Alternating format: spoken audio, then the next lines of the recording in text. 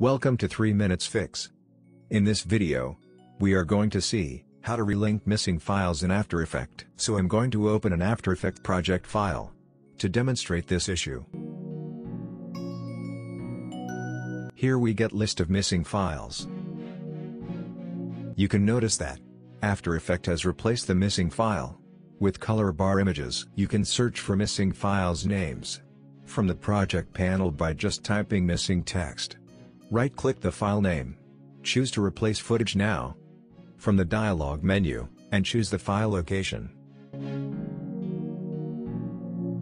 Here is the source file which our project requires. Click the folder and confirm the file name. Now press the import button.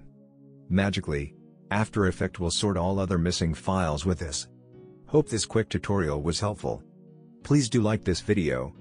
Share it with your friends. Also do subscribe to our channel. We upload new videos every Friday and weekend. Thanks for watching.